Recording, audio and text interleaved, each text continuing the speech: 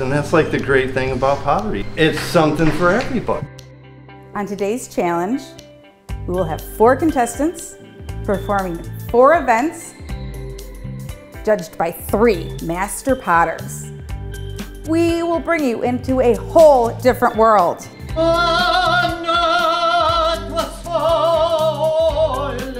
I'm Molly, and welcome to the Slinger Showdown.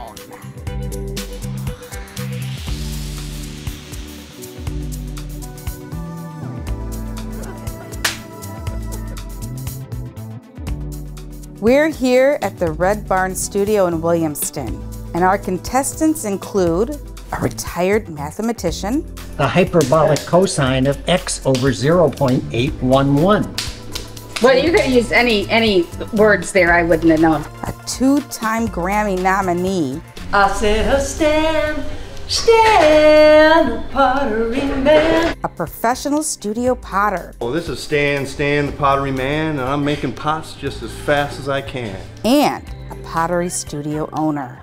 I'm feeling blessed by this knowledge you're dropping right now.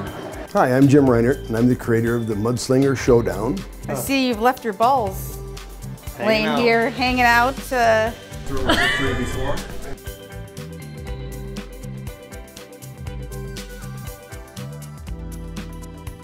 And they're being given a series of pottery challenges. Your teapot is to be created and inspired by fruit or vegetables. You're going to be making a working sink.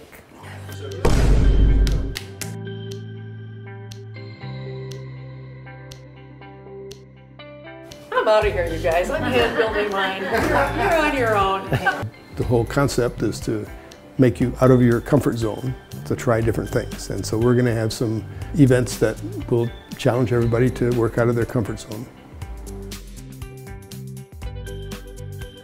Is that celery or a whole bunch of tongues? Yeah. However, I haven't even centered it yet. I ought to get it centered for you. That's going to be a can of green beans.